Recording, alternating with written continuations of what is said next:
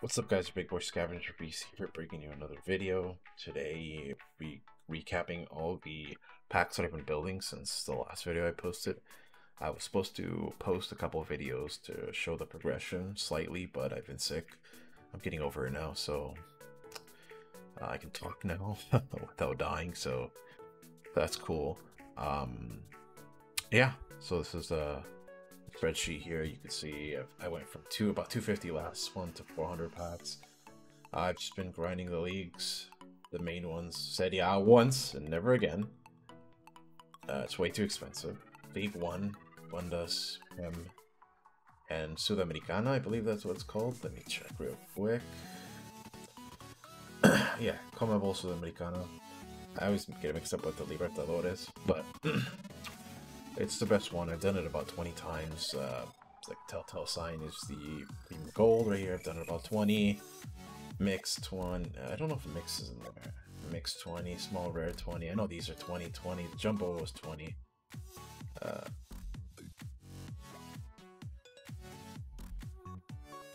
Yeah, 20. So yeah, pretty much about it. I'll be streaming more over the weekend. Hopefully, if I get a little bit more better and I can talk without, you know, having to clear my throat every second. Let me go show you the switch over here to the. There you go. So we got this. The Premier League, I haven't finished it. The main reason why is because the West Brom players are so expensive. I had like 4 of these and I sold them off for 10k because it's just not worth it, man. I have so many like small packs, like the mixed rare players, the small prime mixed players, that eventually I think I'll hit like 1 or 2. And by that time, I'm also hoping that people are opening all these packs up. They're just listing players, and I think they'll go from being extinct from 10k to like maybe for sure that it's less than 10. It'll be like 9, 8. I'm guessing maybe even 3 to 5k around there, maybe even 2k. Who knows how far they'll drop, but they will be less than 10k, and that's the idea. That's literally the only thing stopping me from getting this premium mixed and the ultimate pack from finishing the Premier League. I was doing a little bit of BPM, and I think my philosophy for finishing a team is if I'm more than halfway there. Usually, if I'm at 7 out of 11 teams, if it requires 11. So if I'm 70% there, I'll finish it. Doesn't matter. If I'm halfway and it's a reasonable price, I'll finish it. And yeah, that's how I do it. I went from like 440k to 4.4 million to 3.7, and I've had to sell off some of my consumables that I've got from these packs and stuff. I've made up about 230k, so we're almost back to the 4 mil mark is where I want to be. That's why I don't really want to complete any more SPCs. I'm stuck at 400 that I think for me is ideal. And let me go back to the spreadsheet here. So yeah, 400 packs, total value of about 10.7 million if I were to buy, of course, in coins. There's some packs that aren't accounted for. These new packs that just came out that I don't really have a value for, so I don't put a value for them anyways, but I still count them. I have the EA discount here. It would be for me, let's say if I have the EA Play, so it's 10% discount. If I were to buy all these points, it would be 14.72 some cents. As the EU, the British pounds.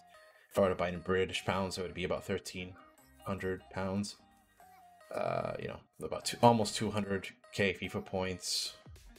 I got some good packs, some 15 ultimate, 13 ultimate, 15 100ks. Hopefully that'll increase after weekend league. I'm trying to hit gold 1. I'm trying to get 22 wins, but honestly, I'm not too fussed about the 22 wins. I know you get an extra player pick because of the objective they released, but I'm not really too fussed about that stuff. Anyways, this is all the packs have most mega packs are the ones that I've had the most stored up so far. Yeah, these all be opened up during Team of the Year. I think hopefully it starts next week or the week after. I don't know what they're gonna do Team of the Years. It's gonna be kind of a difficult time for me because I'm gonna have to schedule a way to open up these packs while I start school in a couple days. So it's gonna be weird for me, but I will have that up. I will start stream all the packs, and I will put a video on this channel where it's just the best of the packs. It might be one if I get shitty pulls. It's good pulls. It might be, I might split it into 2, maybe even 3 if I'm that lucky. But yeah, we'll see. It's about like 10-minute videos. I don't want it too long, maybe even less. We'll see.